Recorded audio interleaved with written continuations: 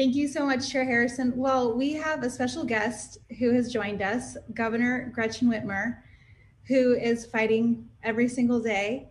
And we're so excited to welcome the governor to the call. So we'll kick it over to you, Governor Whitmer.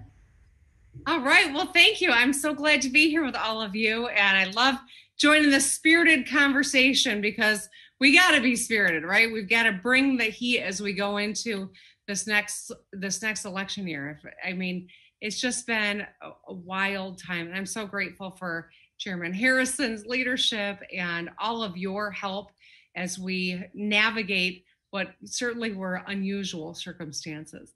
So I'll just quickly tell you a little bit about what's happening here, and I'm looking forward to maybe a few questions at the end. But, you know, in 2018, I ran on the kitchen table issues and things like improving public education, skills training opportunities, protecting and expanding healthcare, cleaning up our water and environment. You all know about the Flint water crisis, right? That was one of the things that you know, compelled me to run. And of course, I'm known for saying, let's fix the damn roads.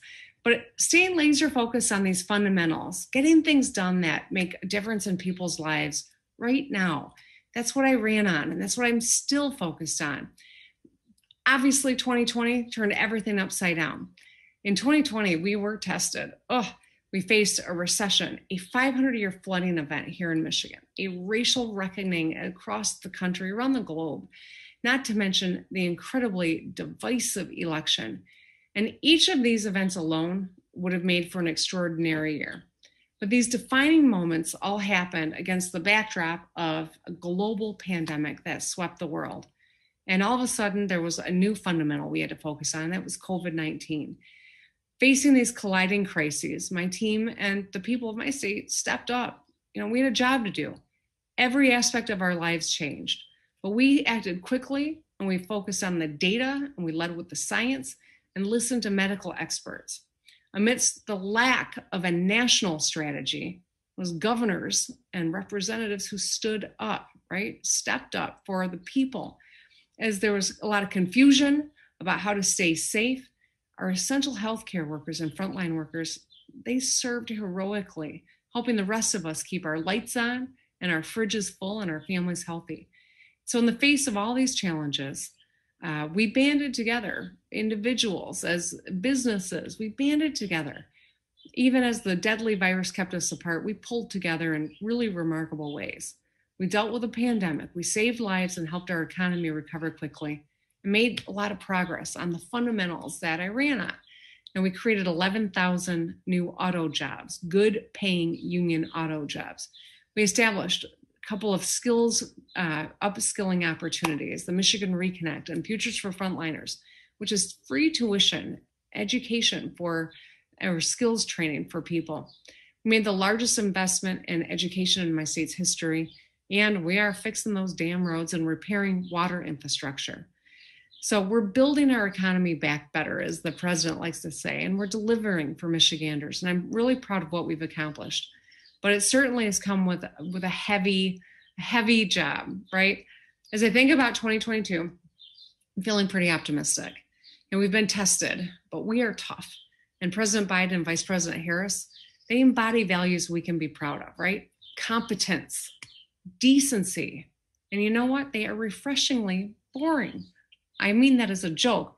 But what I mean by that is I'm not looking at Twitter every second of the day, worried that some tweet is going to screw up trade and business in my state. So while so much is profoundly better, there's no question that the campaign ahead is going to be incredibly challenging. We are facing a radicalized Republican Party built on lies, big and small. The GOP here in Michigan and dozens of other states and DC is hell-bent on restricting civil rights to win. Instead of running on tangible ideas or policies, they are loyal to a twice impeached, two-time loser of the popular vote, whose disastrous leadership allowed COVID to run free, killing hundreds of thousands of people in our country and weakening us on the world stage. And if they win, they're going to use their power to sidestep democracy and pass a really extremist agenda. So we're already here in Michigan dealing with an onslaught of attacks every day. The GOP and a lot of allied groups are mobilizing and obstructing us trying to obstruct us at every turn. Because of the decisive actions that I took to save lives, I became known as that woman in Michigan. And I now have a big target on my back, even though I'll proudly take gifts when people send them to me, because we turn their attack into our armor. The Trump, their organization is descending on my state, and they're paired with the DeVos Freedom Fund. Yep, that DeVos. She is a Michigander, and Betsy DeVos's family is the single biggest funder of the Republican Party in my state. We're also up against Enbridge, a Canadian pipeline company, and we're seeing their attacks every day too. The RGA has already dropped $500,000 here in Michigan, and Enbridge has dropped another $800,000.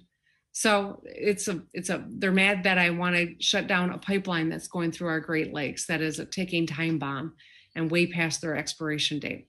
So we're up against a lot, right? Millions in dark money too.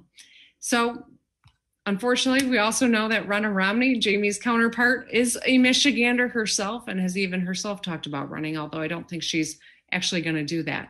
But it just tells me, and hopefully all of you, that this is going to be a place where we got a big challenge on our hands. So they're attacking us and all the Democrats in Michigan.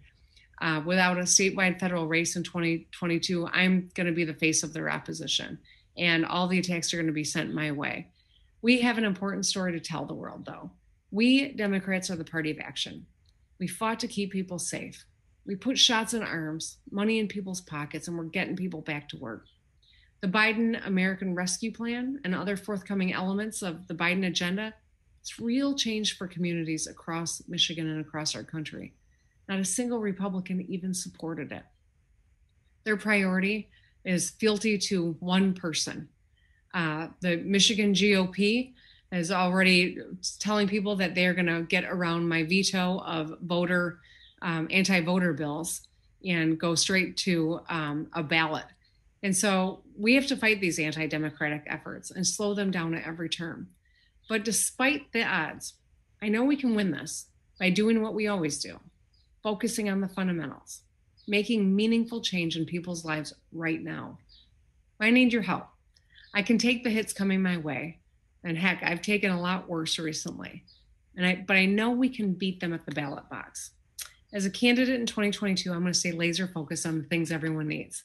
A good place to live and raise a family, schools to send their kids to, clean air and lakes, from thousands across our states to the great ones in between, safe roads and good affordable health care. We want to make a difference in people's lives right now, and together we are doing that, and we will continue to. Fantastic. Well, thank you so much for your remarks. We have a few minutes left, so we'll do one question quickly from Kyle in Frederick, Maryland, who said, I'm really excited to see that Democrats are not slowing down, and I'm so worried if we don't slow down that we'll lose the local and federal seats we've gained in these past 4 years. So what do you think is the most important thing that we should focus on right now so we can keep our momentum going? Well, Kyle, I would say pay attention and stay engaged. I think the last few years have shown us the power and the stakes of midterm elections, and that's a good thing. We know that we have to do the work every election. It's exhausting, but it is essential, especially as the Republican Party radicalizes and adopts suppression and anti-democratic posturing as a party platform. These governor's races across the country are really important. We saw that in 2020. Governors were on the front lines of fighting COVID and keeping people safe, and Democratic governors did. We saved a lot of lives. We also rebuilt the blue wall, and that's why I think it's so important that we are very engaged in 2022, because what happens in this next cycle will determine what happens in the next presidential. So I think that's the most important thing that we can do. Fantastic.